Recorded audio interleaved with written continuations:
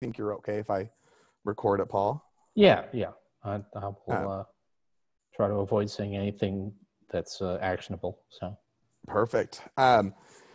So yeah, I'm not worried about you saying anything. right. Um, so let's get going here. So obviously, a quick introduction on Paul. He is at City University of New York Grad Center, Stone Center for Economic Inequality, Nobel Prize winning economist, New York Times writer, best-selling author. I could keep going on. I've had the privilege of now knowing Paul for 6-7 years. I can only think editions. 2 editions, 3 editions? Three 3 editions. We're editions. on our third edition. I So, work with Paul, and I've had a lot of fun working with him and his wife Robin on their textbook. That's really how this relationship's formed. How does someone in Washington State get connected with Paul? Kind of luck, right? And more than anything, hard work.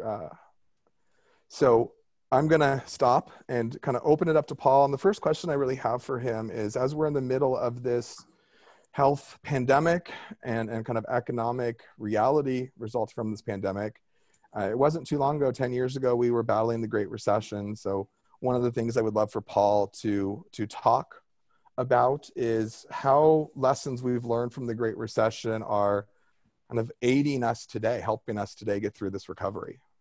all right. So, I think it actually is helpful in a peculiar way that we went through the Great Recession, even though this is very different. This is not one of your standard. This is not a recession like any other. The metaphor I've been using is that it's like a medically induced coma, where you deliberately shut down some of the brain functions in order to give a chance to recover from something very acute. And the biggest thing that's happened to the economy is we basically just shut down whole sectors which are contact intensive. So no restaurants, no sports events, pretty much no non-essential retail. And that's a huge part of the economy. And most of the job losses we've seen so far are there. But there's not too much that we can say about in terms of the economics of doing that. It's we mostly are deferring to the epidemiologists for how much do we need to shut down and for how long. I think the overwhelming consensus among serious economists is to let the epidemiology dictate this. Don't play games with it. The thing where economics comes in, there's some issues there are very huge issues of equity and inequality, which we probably want to come back to. But there's also the immediate question of, does this spill over? On top of this induced coma, do we then get a regular old financial crisis and conventional recession on top of it? Because you've got some very large number, maybe 20% of the workforce, suddenly thrown out of jobs, without incomes, businesses without sales. That could easily lead to a collapse in spending, even on goods which we are still able to produce. It can lead to financial crisis because a lot of firms are in dire straits, and many may go under. And what we've done is that the financial side, Federal Reserve, what they learned from last time is that bring out the bazooka and use it right away. So the Fed has gone out there, huge amounts of money thrown at the financial markets to avoid this turning into a series of bank runs and equivalents of bank runs, with quite a lot of success. But we came pretty close. There was a period just about 2 weeks ago when the financial markets were looking really dodgy. And it's sort of it's hard to talk a lot about what didn't happen, but there was a moment there when it was looking like, oh my God, we're going to have a 2008 on top of the pandemic, and I think it's the Fed, to some extent its counterparts overseas that did that, and then fiscal stimulus is not really what we're at. People are misnaming that bill we passed. But one way to avoid having a secondary recession is to provide a lot of aid to people who are losing their normal source of livelihood. We're doing some of that. And I think a lot of the questions going forward is we clearly haven't done enough But are we going to do the rest? Are we going to do enough to avoid secondary consequences? And particularly, are we going to do enough to avoid having a recession that persists beyond the pandemic? So those are all, and all of this requiring, there's no off-the-shelf models. We're having to make up our analytical frameworks on the fly as we do this.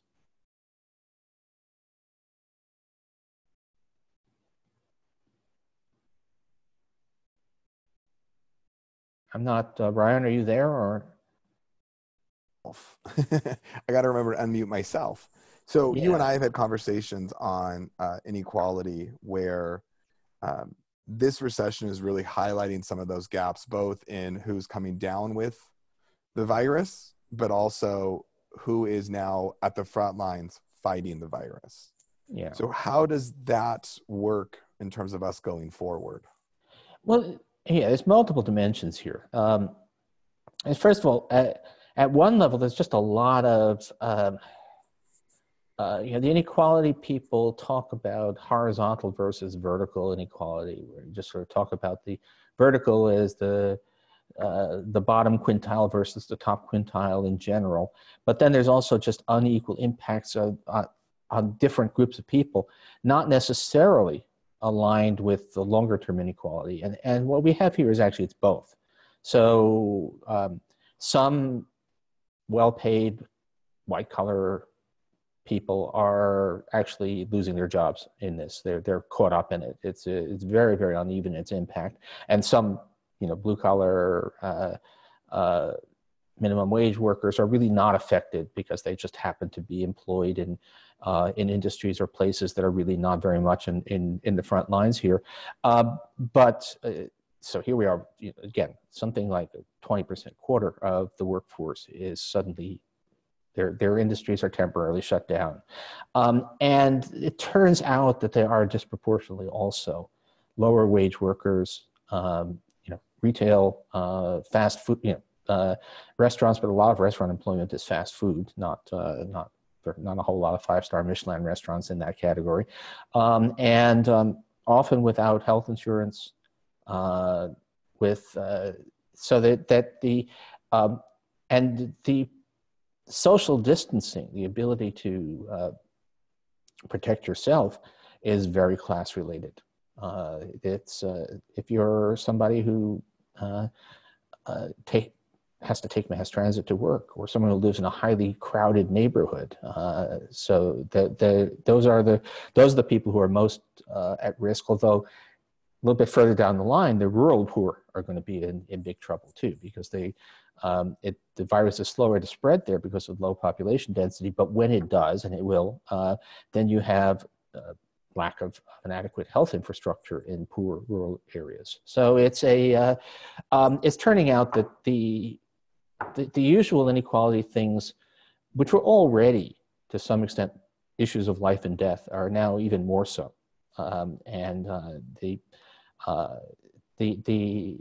Everything gets a lot harsher. All of the existing issues about inequality gets thrown into much starker relief than they were before.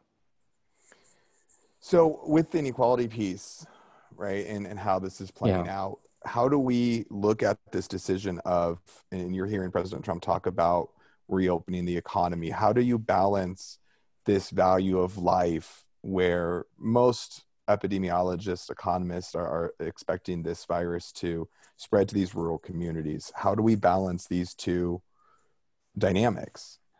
Oh, I think the overwhelming view of economists, and which is actually borne out. The closest thing we've had to this was the influenza pandemic after World War I, and it turns out that cities that were, people did social distancing then too, and it varied across cities. And the cities that cracked down hard at the beginning actually ended up doing better economically, as well as having fewer deaths. And a premature opening up of the economy is probably going to backfire even in purely economic terms, because you'll see a spike in cases, and we'll have to shut down again.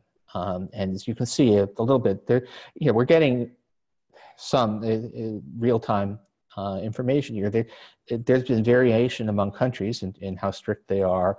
Not necessarily.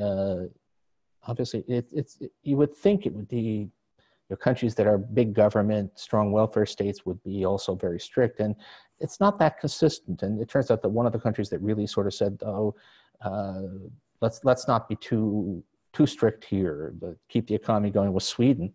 And it turns out that the Swedes have a very high death rate, and their economic performance is not noticeably better than their neighbors, who have had much stricter rules. So I don't think that's so much the issue. I think the question is less how do we get the economy going, and more how do we get support to the people who are on the front lines. Front lines economically, of course, also very much the front lines medical profession, but just thinking about the people who are hurt most economically. I got to say, a little surprisingly, that that big bill, that $2 trillion bill, the CARES Act, is on that front, it was actually better than I expected. We have these enhanced unemployment insurance.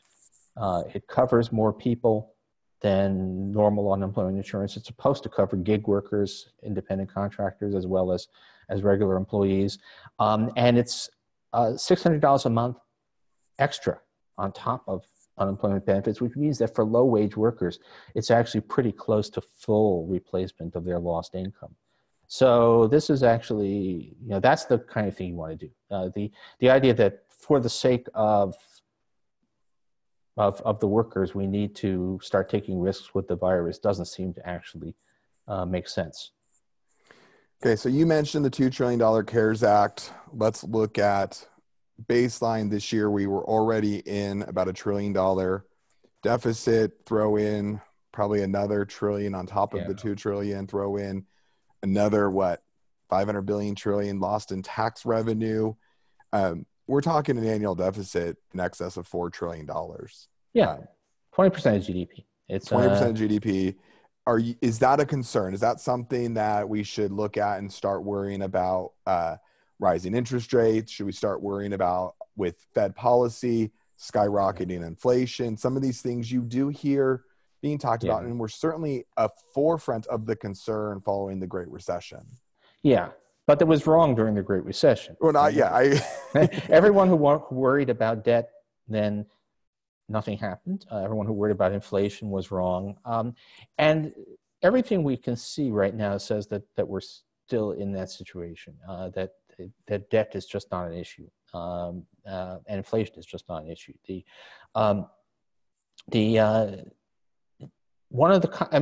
Partly we were already in a situation of a world that looked like it had lots of savings all dressed up with nowhere to go. There were we had very low interest rates. It appeared that that people were eager to lend to governments because they couldn't find other investments. And that's even more so now. Now you have people obviously have cut back on consumption, saving is way up, business investment is way down. Who's going to build an office park in a plague?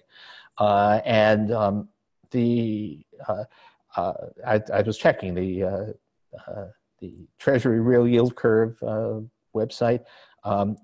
Inflation protected U.S. long-term bonds were yielding minus 0.56% as of yesterday afternoon. So in real terms, people are paying the government to hold their savings. So we have no immediate problem. And if you ask, well, isn't this a longer term problem? It's probably not. I mean, I don't know how much you've been telling the students about the people like Olivier Blanchard, who is the most mainstream person on the planet in terms of economics, whose presidential address last year was saying, hey, we've been worried too much about debt. Interest rates are lower than growth rates. Debt kind of tends to melt away instead of snowballing. So no, I'm not concerned. We're going to have, even with all of this, we're going to end up with a lower level of debt relative to GDP than, way lower than Japan, which is not having any problems, lower than Britain had for most of the 20th century. So I'm just not seeing that. So for the U.S. kind of being the safe haven, which was the result of also after the Great Recession, are we worried about Europe? And Yeah. interestingly, Greece has done a pretty remarkable job with their coronavirus cases, but this spreading to Italy, I'm asking because we have a lot of students that study abroad in Italy. Right. What's the concern fiscally for that country that you're seeing? Because I know you're following Europe too. Yeah, um, Italy has always been the place. If the euro cracks, Italy is probably where it cracks. Italy is deep in debt. Italy is not. They haven't actually been big spenders in for the past generation, but they inherited a lot of debt from previous bad periods, and for reasons nobody fully understands the Italian economy. Just as a very slow growth economy. They just are kind of a stagnant economy, which means that even though, at least until a few weeks ago, their interest rates were pretty low, the arithmetic of their debt is just way worse than anybody else's. And then they get hit really hard by the coronavirus with all of the economic and expenditure fallout. So their fiscal situation gets much worse. And they're not getting much help from the rest of Europe. It seemed like at a time like this, you really, really wanted to have something. People were talking about Corona bonds, some way or other to make sure that countries like Italy and Spain, which is to some extent in the same position, were getting access to cheap funds during the emergency, and it's basically just not happening. The Germans are being very German. The Dutch are being even more German than the Germans, and so the possibility that Italy has a populist government not so far has been not quite willing to go the whole length. But the idea that you could have either a deliberate or a forced default on the part of Italy, and that would create havoc is really there. I mean, it's Europe is a monetary union without a government, and that's a pretty dangerous thing to have, especially in the face of a shock like this. Yeah, and I think that's what a lot of people forget is we are a monetary union, but we're also a fiscal union. In That's right. Europe. When we looked during the Great Recession, I had some fun. I mean, it was serious also, but I'd like to compare Florida and Spain, which in some ways were similar. They both were, they both warm places with lots of people have second homes and a lot of tourism, and and housing bubbles that collapsed. But Florida automatically, nobody had to say, let's give aid to Florida. Florida automatically got a huge influx of federal aid because the Medicare payments and the Social Security payments kept coming from Washington. A lot of the unemployment benefits were paid from Washington. The Florida banks, a lot of banks failed in Florida, but they were all bailed out from Washington. And Spain had none of that. Spain had to deal with all of the financial fallout of their burst housing bubble on their own. And so, yeah, we can, now it's not clear we're taking full advantage of the fact that we do have a federal government. And don't want to get too far into politics there, but we have these peculiar, we now have in terms of reopening the economy, we now have a Northeastern alliance of states, which are basically saying, pay no attention to that man in the White House. We, the governors of the Northeastern states, will do it. And you have a similar one out there on the West Coast. We do. So, but still, and of course, to the extent that we're relying upon the guys who run the printing presses, the Federal Reserve or the European Central Bank, the Federal Reserve has effectively unlimited resources because Treasury stands behind it.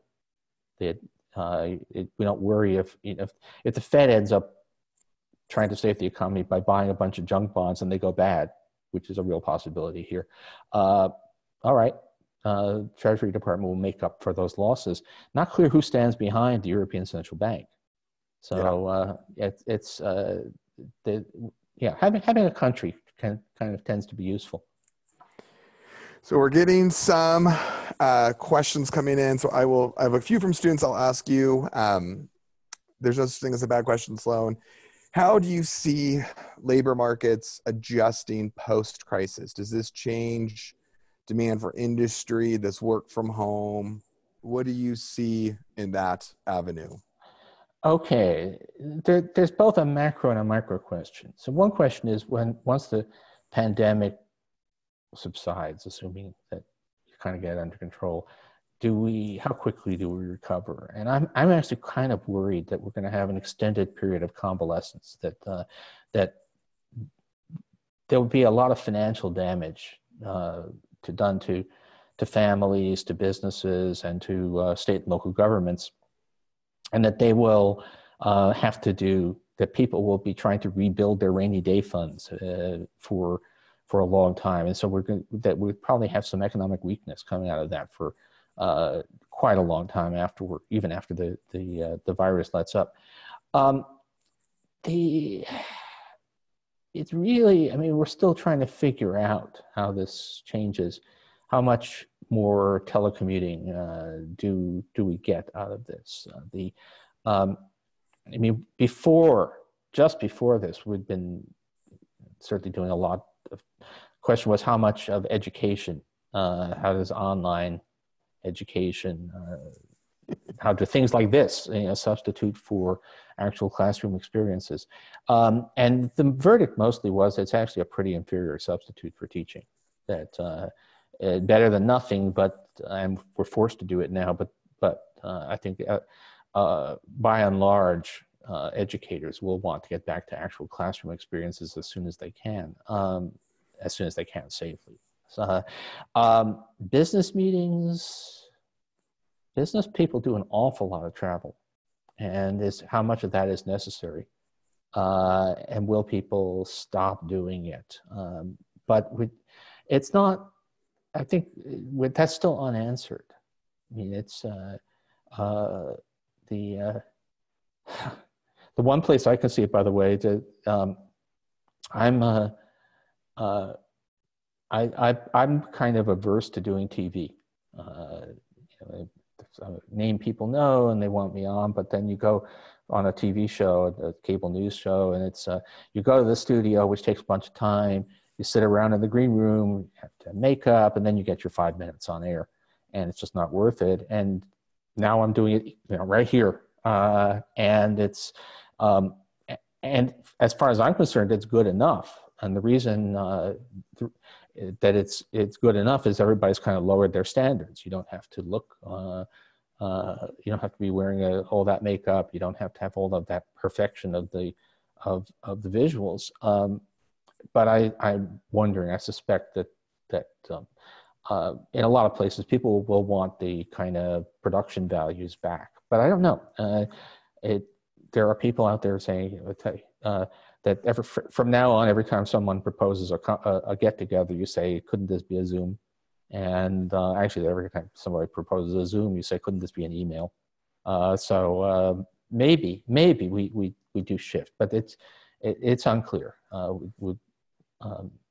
I'm not sure whether we'll end up as a result of all this, either learning that we can do without face-to-face flesh meets. Do people still use that phrase? Whether we can do without flesh meets, or whether we'll have relearned the value of actual personal contact. So I unmuted Peter because Peter had a question on supply chain. So Peter, if you want to start your video, you can certainly ask Paul. Let you guys interact with Paul a little bit. I don't need to do it. Hey, Paul. My question was, what will the impact be on the global supply chain for medical devices and pharmaceutical products going forward? Okay, that's an interesting, yeah. Actually, Rob and I were just rushing back to see what we need to change in the textbook chapter on trade. What's turning out, so one of the hoary old arguments for protectionism is national security, and which everybody agrees. I mean, and international trade law says that it's okay to have tariffs to maintain industries that are essential for national security. But people have always thought of that in terms of basically the ability to produce tanks during the next war or whatever. And there was a lot of mockery because the current administration was using national security as an excuse for tariffs on a bunch of things that didn't really sound like national security, aluminum imports from Canada.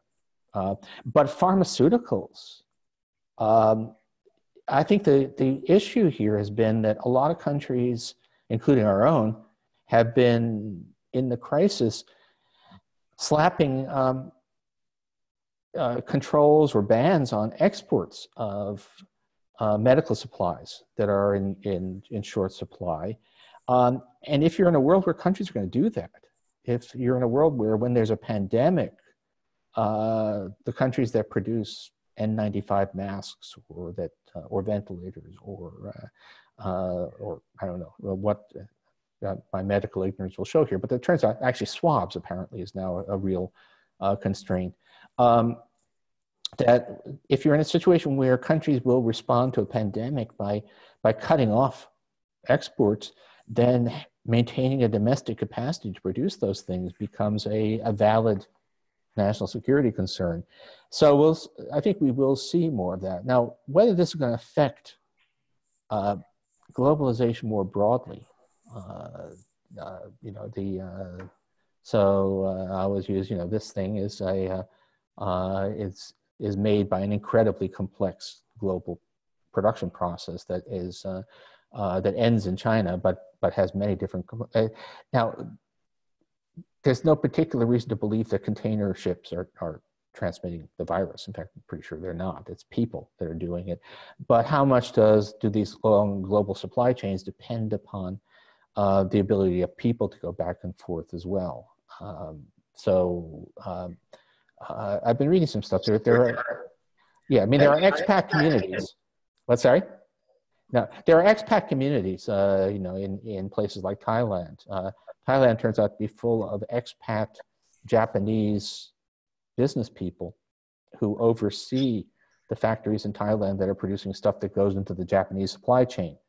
At the moment, most of those people apparently are staying in place in Thailand because they've got a job to do, and travel is difficult. But will we be in a world 2 years from now where a Japanese executive who said, okay, we're sending you to Bangkok to oversee operations, will say, oh, I don't want to be away from my home social safety net medical system. And if that turns out to be a big problem, then we're going to have a contraction. We're going to see a lot less international trade than we currently have. Okay, good, thanks. So there was a few trade questions. I think you got to both of those. Liliana, you're going to be up next. I am unmuting you, so feel free to ask your question. Okay, so I kind of have two. My first one is kind of talking about the different industries and kind of who's going to be the big winners versus who's going to suffer the most, and if those suffering right now will manage to recover. And then kind of the second one that's kind of almost kind of paired with it is, do you think the economic recovery will be U-shaped, V-shaped, or something different? Okay, so I'll do the second one first. I think I'm in the swoosh camp. Think of the Nike swoosh. So it's a very steep descent and then a gradual return. I don't think. I mean, we could be. We have no prior experience here, but my guess is that, first of all, relaxation of restrictions is going to be not happen on one day. There's not going to be a VC day, a victory over COVID-19 day, when everything is all back to normal. It'll be a gradual reduction, and possibly one that involves 2 steps forward and 1 step back when we see that there are new outbreaks. That's kind of what we're seeing in places like Singapore right now.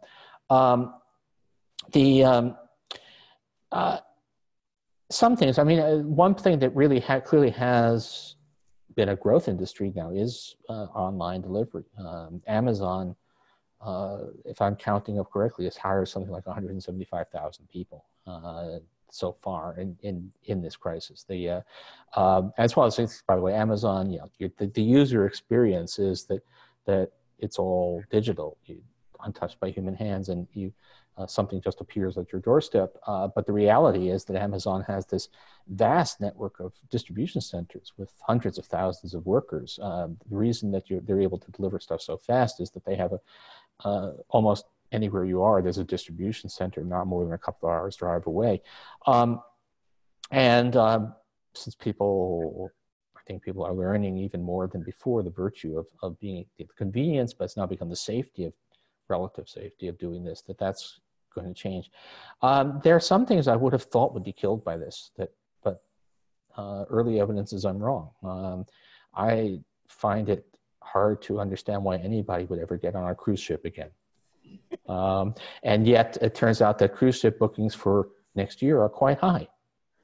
There actually even appears to be some pent-up demand. There appear to be, they're unusually high, that people who have not been able to take cruises are booking them for 2021. And so, God knows, I would have thought,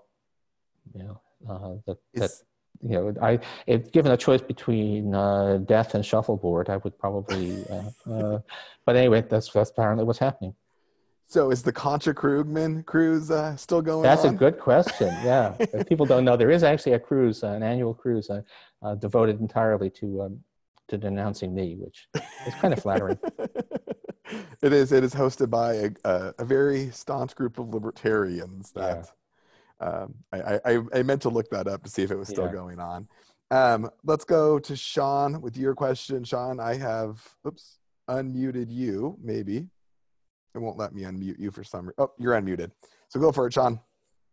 This isn't a question regarding coronavirus, but a question about macroeconomics at large. So in recent years, we've seen a reduction in inter-country inequality, but a rise in intra-country inequality. And what do you see as the main driver of this, and how can countries like the U.S. combat this problem? Okay. And by the way, this is the, I don't know, Brian, if you do this, the elephant curve. My colleague, Branko Milanovic at the Stone Center did this really, it looks very simple, but the amount of work that went into it is enormous. He basically asked what's happened to income growth taking the world as a whole. So just take individuals, rank them from poorest to richest, and construct an estimate of their income growth. And what it looks like is there's the Chinese middle class, which is seeing huge income growth. There's the global 1% up there that has seen huge income growth. And then there's a bunch of countries at the bottom who really are still not sharing in this. But there's also kind of the working class in there we are. There's the elephant. Now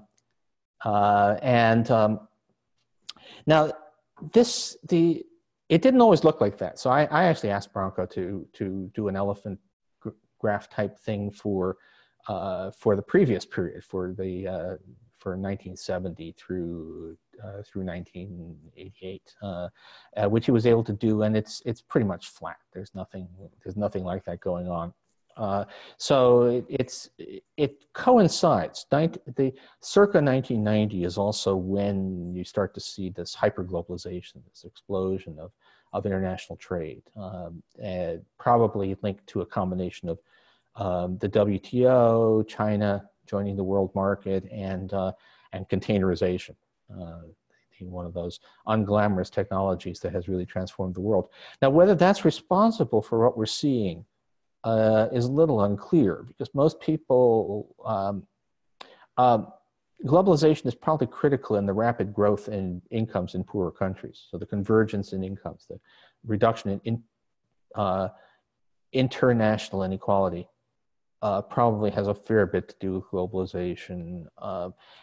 On the other hand, most of the people who've tried to work on the sources of increasing inequality within countries generally find that trade is a factor, but not the dominant factor. So it's not clear that there's a single cause to this thing, but it is really striking. It's in a way that the history of the world, these past 30 years, is that curve, and it's a small elite pulling away from everybody else. A lot of people in previously very poor countries making their way up the scale, and but a significant part of the population of wealthy countries not really getting ahead. Okay, let's go to Callum. I'm going to unlock you. You had a question, and I'm sure Paul's going to love a question about Peter Navarro.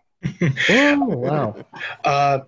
Fun fact about Peter Navarro, I met him about 4 years ago. He taught my sister an accounting class, but off topic. But he released a report to the president in January talking about the economic impact of COVID-19 and all that fun stuff.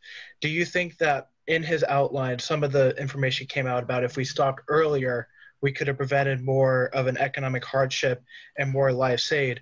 Would you agree if we prevented it earlier, we could have had that? Or do you think the steps that we took would have just been the same if we prevented it earlier with the numbers that we're seeing and the economic hardship we're seeing as well?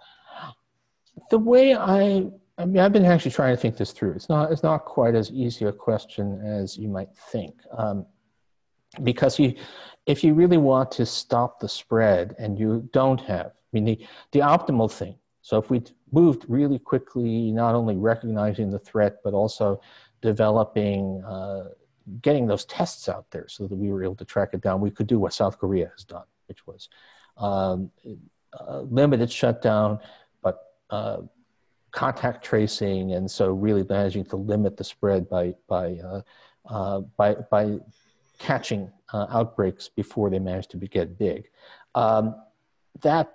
There were multiple reasons we didn't do that. So not just failure to recognize, but a whole series of missteps. Once the thing has gotten going, what you need to do to stop the spread is pretty much the same thing we're doing now, which is the total lockdown. But what I think is, so we would probably be seeing something like the rise in unemployment we're seeing now.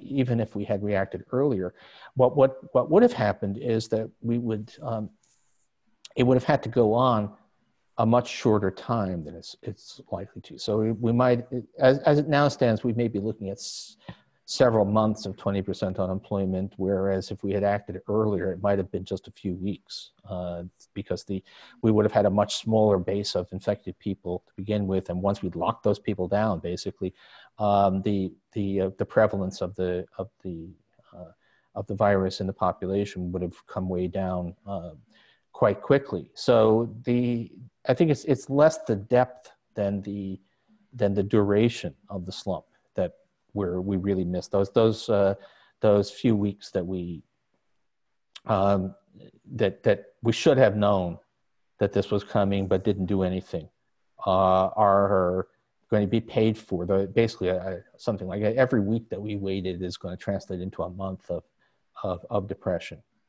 and that's where given the initial failure on testing, that's where the next stage came. It's not so much that there was no way we were going to be able to keep restaurants and sports events open, but we probably are going to have to keep them closed much, much longer than we would have if we'd reacted sooner.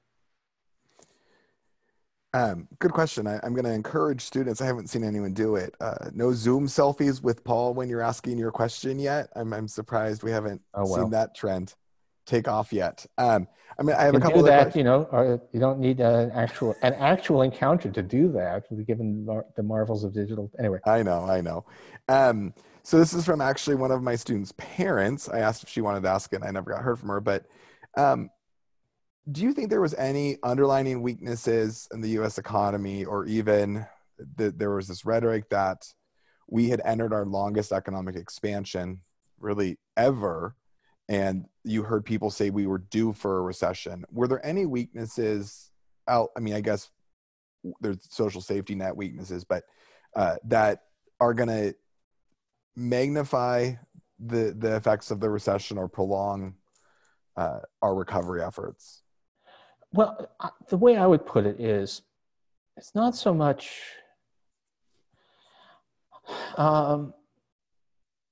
the thing about the U.S. economy in those long ago days of February was that we had full employment, and so that was good, but we were at full employment only thanks to extremely low interest rates. So we were basically an economy where private sector demand was weak. We were only managing to sustain employment by making money very cheap and also running quite big budget deficits even before all of this, which meant that we didn't have an easy response to any kind of negative shock. So, I mean, what I had imagined was that we would eventually hit some kind of financial overreach, or maybe a disruption of oil supply owing to something or other in the world. But and that we would find ourselves poorly placed to respond because the Fed, starting with interest rates very low, would have no room to cut, and it would be hard to get a big fiscal stimulus through. So one way of putting it, I said I didn't know where the next bump in the road was coming from, but I knew that that our shock absorbers were completely shot, and so we weren't prepared for whatever the bump was going to be. Now, what's actually happened is sort of wild.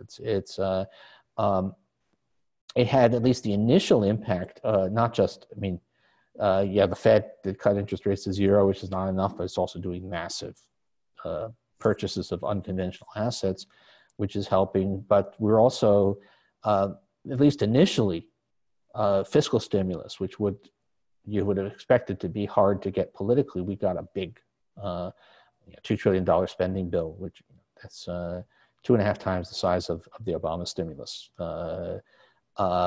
and all in a very short period of time. So in terms of actual rate of outlay, it was 5 times what Obama did. And because all of the normal political rules went out the window in the face of the virus. Now, I think some of those concerns may be coming back, because right now, what we really need is, we do need a lot more cash outlays. We need more, particularly I'm focused a lot on hospitals and on state and local governments, which didn't get remotely enough money in the first package. And there's a lot of political resistance to that. At the moment, there's a deadlock. The Senate Republicans say they want more money for small businesses, but nothing else. And Democrats say, no, we won't agree to that unless you include aid for hospitals and state and local governments. And so we're back in some ways. The old-fashioned political divisions have resurfaced, and that's and that comes back in some ways to the underlying weakness of the economy. If we are deadlocked here, then we have a slump that probably persists even once the pandemic subsides. So I think I've hit most questions that have been asked to me. Is there anyone out there that still wants to, I booked Paul for an hour is what I promised him. So I don't want to take up too much of his time if he's got to run, but if there's other questions out there, wait, of course I get a new one. I'm going to let Hunter ask this one. He's got a little bit of a conspiracy going on. I wouldn't say conspiracy. So I read a couple articles the other day from different news sources about how the intelligence community is thinking that this came out of the Wuhan lab more and more as they look into it. If that's the case, then, or even if that's not the case and it was wet markets, what does the foreign policy and economically or politically look like with us and abroad with China right now, especially because they do have a spot on the World Health Organization? Well, yeah, I mean, there's zero evidence that this came out of a lab or anything like that. And for what it's worth, I mean, a lot of places have got labs that could come from. And it's true that the Chinese government wasn't honest in its initial reporting. I gotta say, we're not exactly doing a great job of being honest in our reporting either. So I think the lesson here really, you can't be autarkic here. What you really need is actually a stronger international policing. I mean, the WHO is it's a flawed organization. But what we really need is a better WHO, not cutting it off. And the idea, we can't turn Fortress America on microbes is just not going to work. So And now of course, one of the main points to make here, I think, is even if correctly you say, oh, the Chinese were late to report and whatever, and that it has been true that that China is typically the source of ordinary flus, has to do with livestock and all of that. But some countries, South Korea, have coped very well with this, and they had exactly the same information that we did.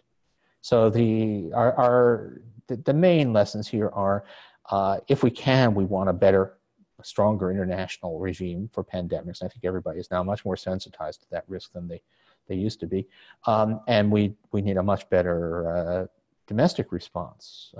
In retrospect, we didn't know how good we had it when the way we dealt with Ebola or with swine flu. We actually responded pretty well domestically to them, and we didn't this time.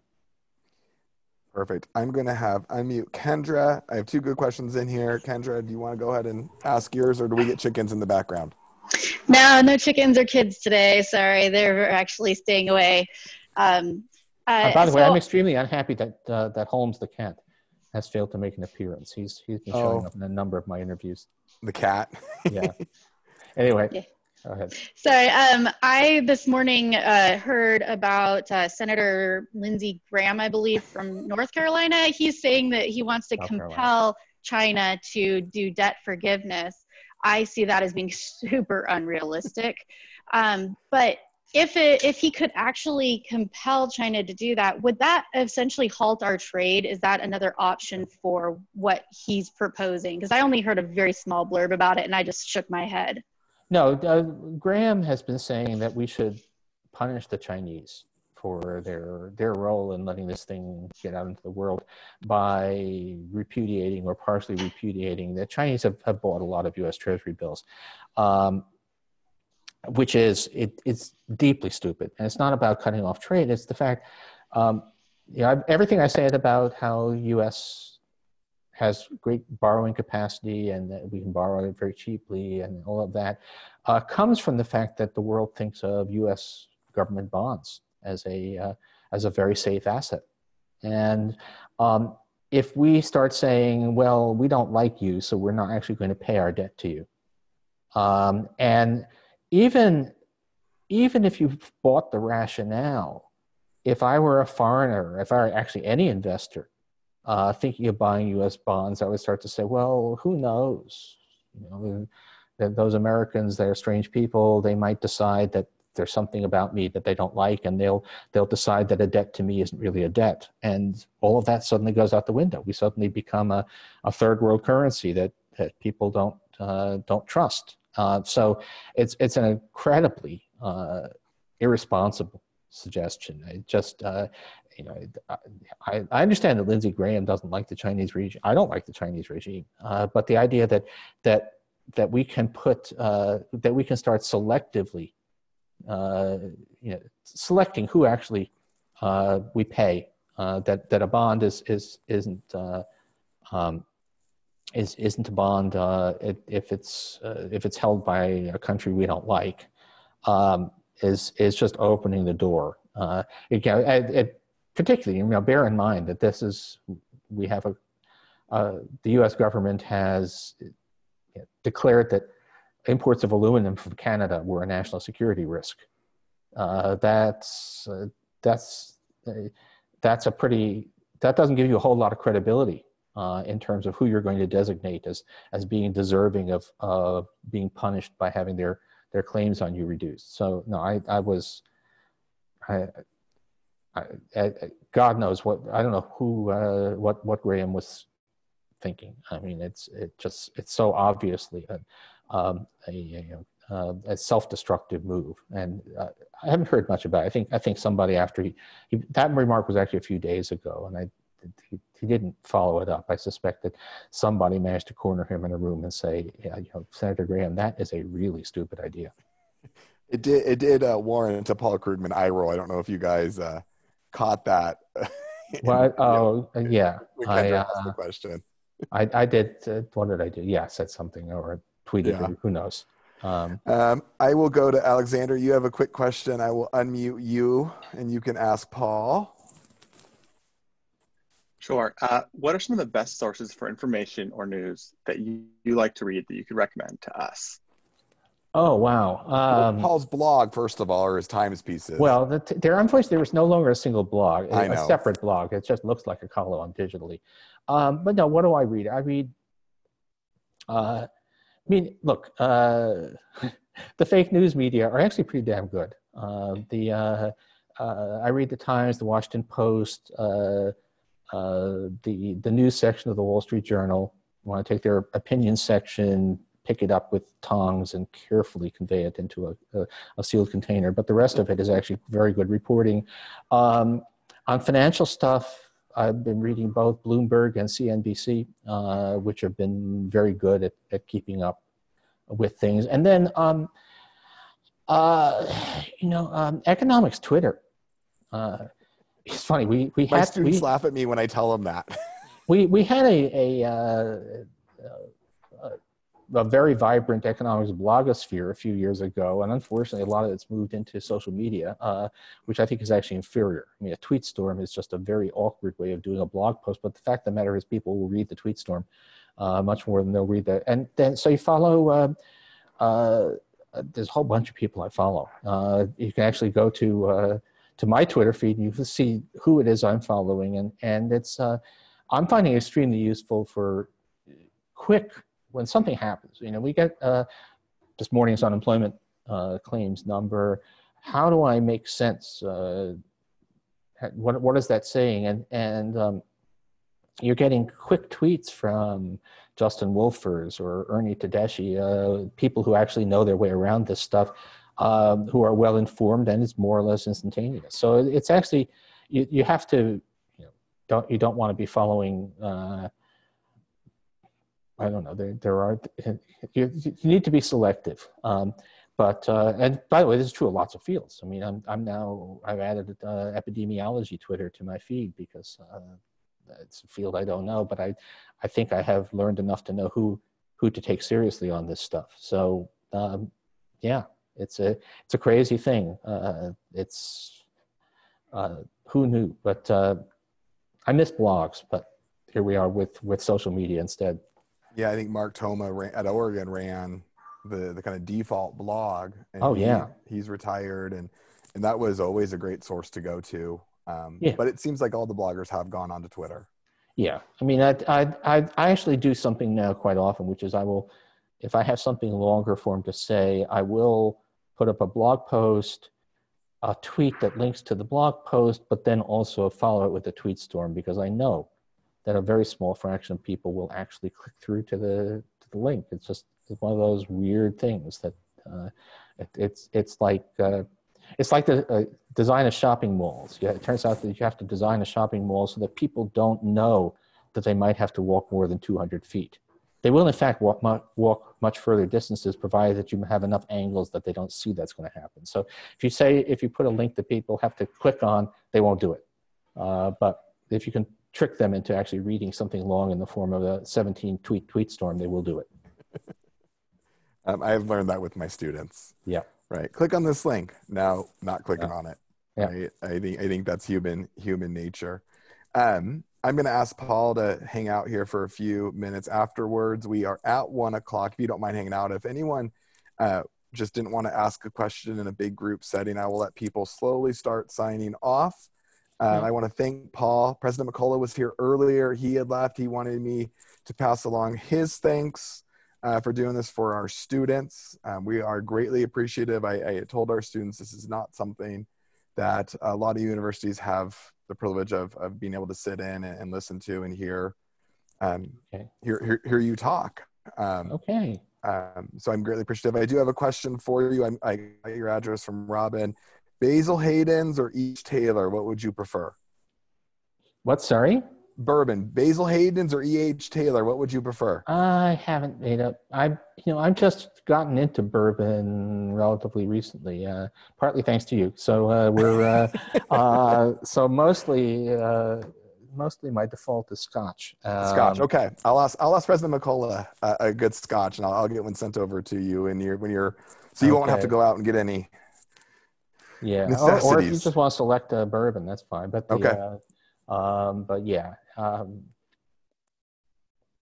I am drinking more in this. It's not I hope at pathological levels, but it is true that it somehow seems to be much more natural to have a drink with some salsa and chips at 5:30 than it was before. Hey, 5:30. That's better than 2:30, which may happen in this household on occasion. I've been trying. It's 5:30 Eastern. Set boundaries there for myself. So I'll let Paul give some parting words as students head out. Advice for them to get through these last 3 or 4 weeks.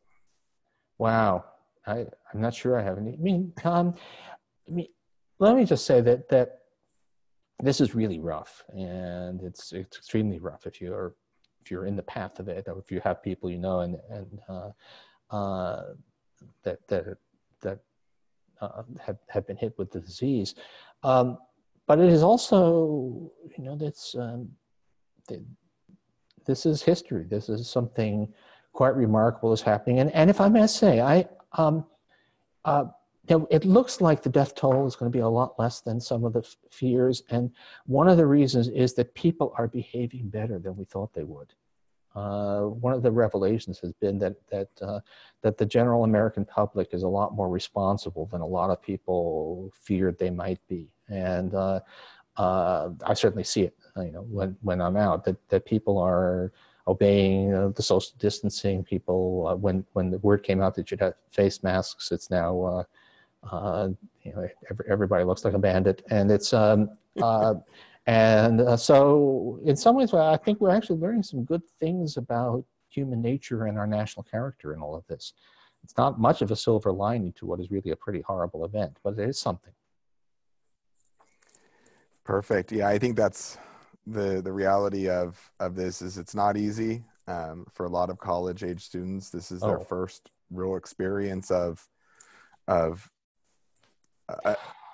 mean, it's unique for us, right? We've lived through the Great Recession and we've studied historical economic downturns, and this is something that is just unprecedented. And now to be 18, 19, 20, 21 years old and try to make heads or tails of what's going to happen in a week. Yeah, and also experiences that you're going to be at best postponed. I mean, a lot of European countries have a Wanderjahr or something where people actually are encouraged to go and travel the world, hitchhike around, see stuff, and boy, now we're all kind of shut in our backyards if we're lucky enough to have them. So wow. I think that's the advantage. I'm greatly appreciating being in Spokane right now, where there's some yard and some outside and some blue sky, as opposed to, and you said before people got on, you'd got out of the city, into some space.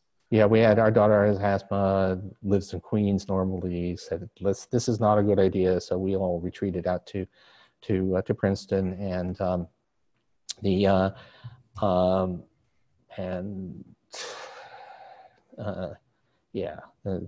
running most days, and on there is a small park that's been kept open. The big parks have all been closed here, but and I'm running on the poetry trail through the Greenwood Meadows Park every day, and it could be a lot worse, and it is a lot worse for many people. Yeah, no, it is. I'm going to unmute Connor. He had a quick question that came in. Go for it, Connor. Yeah, sorry for the exterior noise. I'm cooking right now. I just want to add, well, one, thank you so much for your talk. And two, I want to hop on the opportunity for this. It doesn't have to be about economics, but do you have any specific book recommendations for college students like us? Oh boy. Sci-fi, here it comes, or indie music. Which one? No, I mean indie music. Actually, I did a little video talk with the leader of an indie band yesterday, so that will probably be posted on my Twitter feed in a day or two. But God, I don't know. I mean, it's so much stuff out there. But I know this might be a good time if you really are isolated to read some grand old classic things. This is how about Anna Karenina or Decline and Fall of the Roman Empire? That's a. I don't think you're leaving them very optimistic, Paul. Well, or it's one of those. I'm certainly reading more stuff. I'm also reading a lot of junk, but that's okay. And getting some of my Netflix and Amazon Prime video backlog filled in. So here we go. So I got to ask, what are you binge watching on Netflix right now? Actually, on Netflix, I've been a little short on the binging. I just went through the entire Westworld series to catch up to the present. But that's HBO, which I'm getting through Amazon, I've